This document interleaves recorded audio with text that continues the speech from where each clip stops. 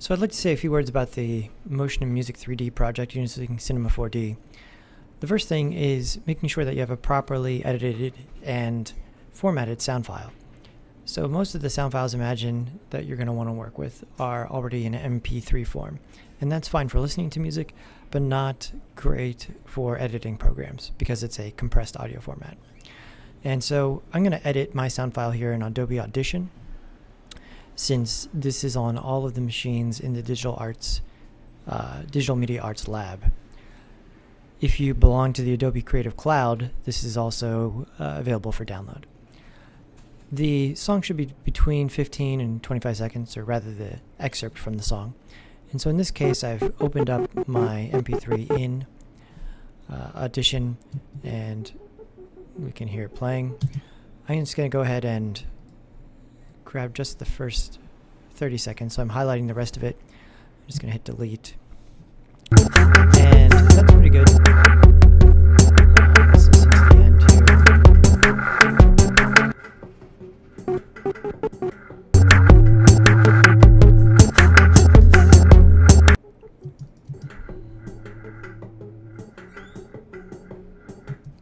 So right about there, let's get rid of the rest of it and grab the last section. And I'm going to come up to favorites and fade out. You see that fades out at the end of the sound file pretty cleanly. And now I've got a correctly formatted sound file. Depending on if your part of the song that you want to animate to is at the beginning of the song, you probably won't need to fade it in. However, if it's in the middle of a song, you might need to fade in and fade out, in which case you could come up to favorites and just select fade in for the beginning. But mine starts off with a clean bit of silence and then the intro. So that's not a big deal. I've got it edited. Sounds fine, and it fades out, which we want all of our sound files to do. We don't want any sort of just clips at the end that ends up sounding very unprofessional. So how do I get this into a format that Cinema 4D will understand? I'm going to come up here to File, Save As, and format is going to need to be WAV. WAV is an uncompressed audio format that'll work a bit better.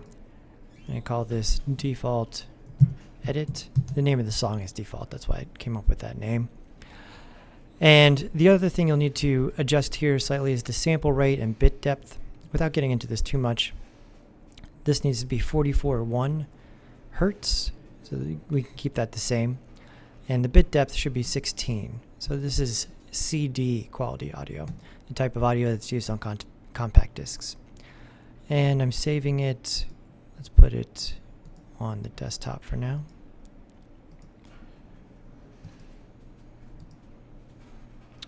Great.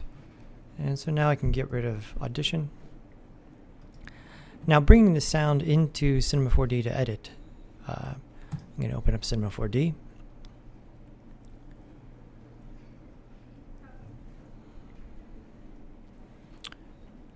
Now just like when we edited to the music in After Effects, it's going to be extremely advantageous to be able to see the waveform and place my keyframes in alignment with the waveform.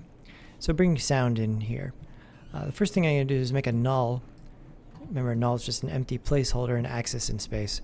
And this is going to represent the sound. So I'm just going to make a null and rename this sound.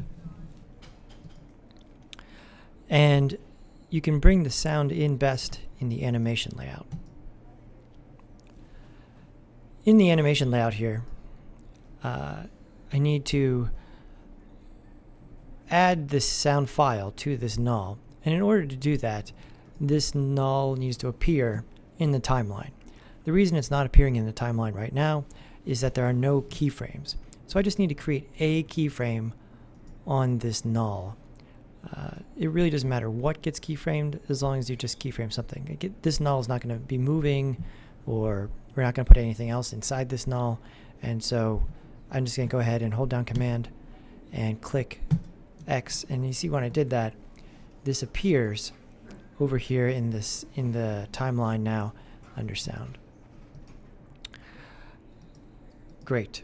Now, bringing in the actual sound file, with this null selected, in the Create menu, there is Add Special Tracks. And as you might have guessed, the special type of track we want is a sound track. And if you click the sound track, up in the Attributes menu now, you can link to a specific sound file. Remember, every time we see 3 dots in Cinema 4D, this is a file browser dialog box.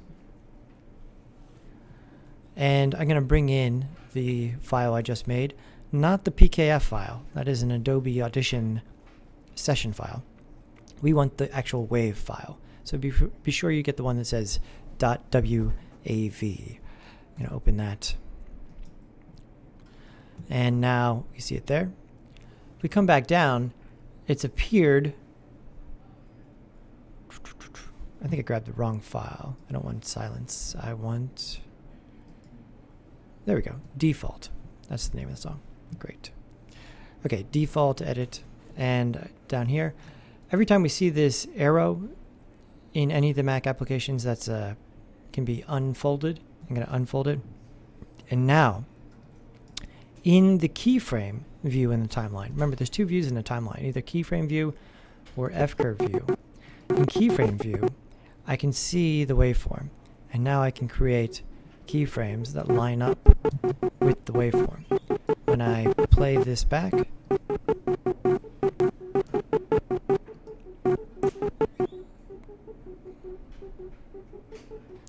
now it's here and we can see the waveform in order to line it up.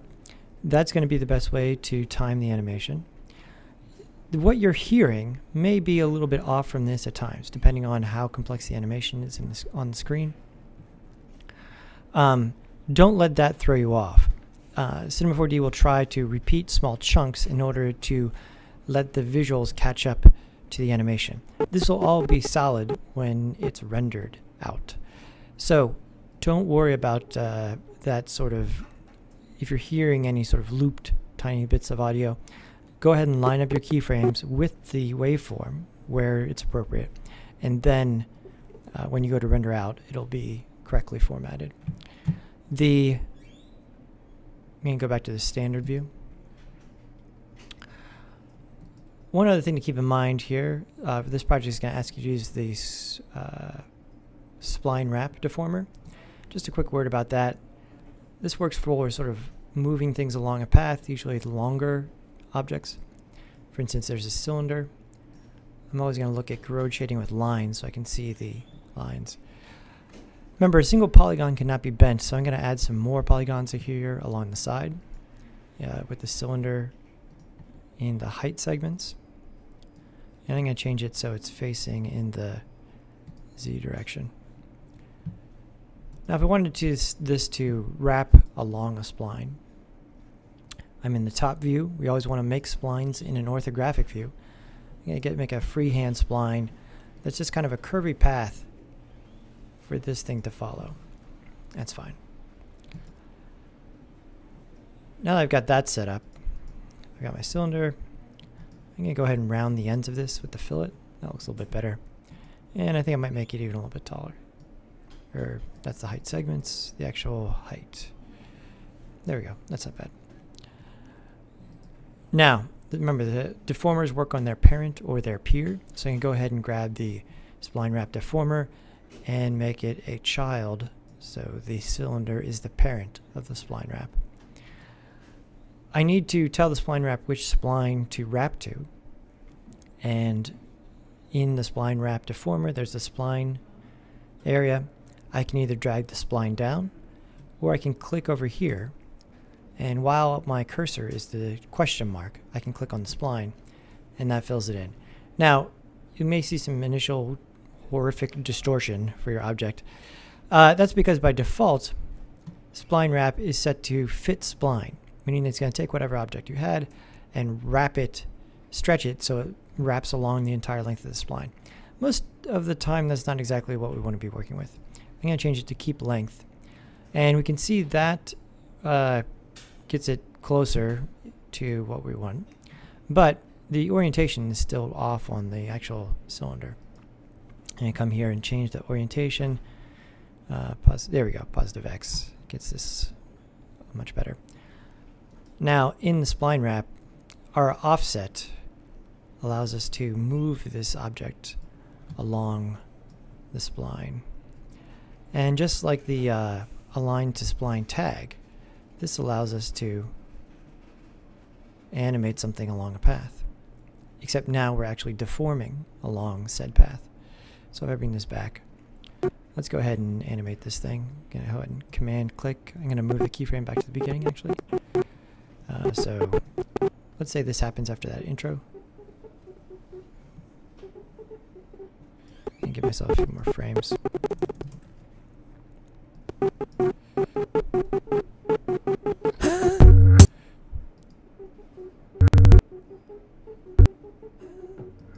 So when after he says that and the music kicks in,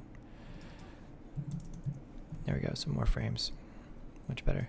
Let's say right about there it's going to start. So I'm going to command click offset and have this happen fairly quickly within a few frames. Let's have it go the whole way along that path. And I command click again. And so over this section,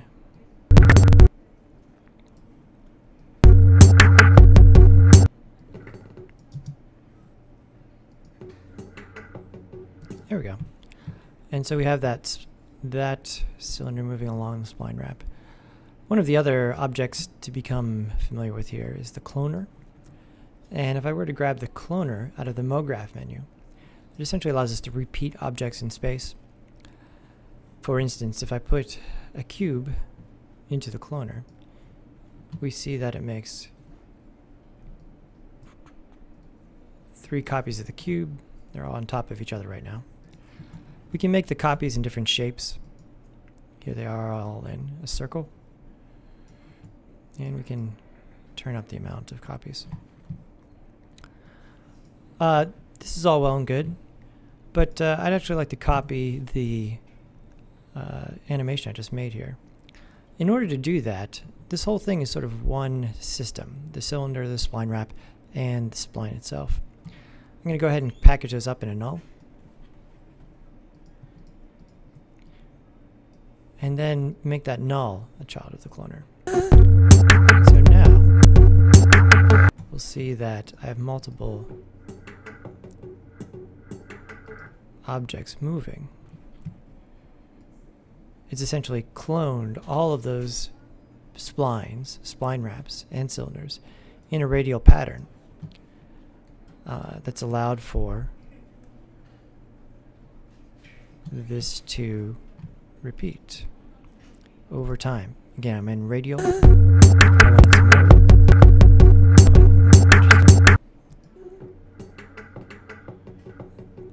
Now we hear it slowing down there, and that's what I was talking about.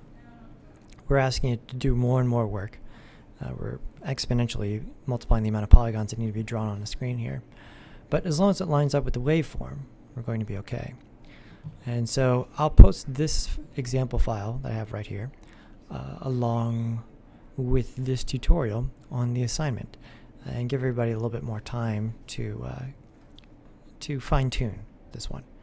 All right, let me know if you have any questions. Thank you very much.